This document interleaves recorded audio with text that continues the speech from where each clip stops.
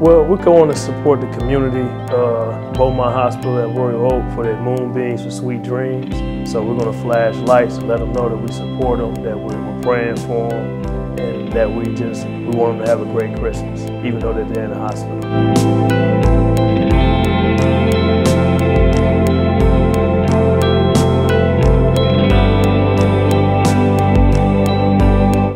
Trying to ingratiate ourselves in the community, just constantly just trying to build our brand and just let the community know that we're here, they can rely on us, and we're just trying to help the community out. So there's an opportunity for us to help the community and help the kids that's not able to be home. So we jumped all on it. I think it's extremely important for our students to be involved in events such as this so that we could give back to our community.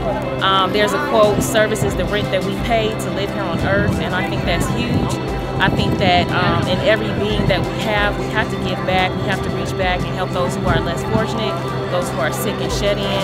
And it's awesome that our students can come and participate in an event like this because they will continue this cycle of giving and serving others. We're the hub of the community at the school, so we're a reflection of the community. So just getting the kids to understand that you gotta get your hands dirty, man, in your community.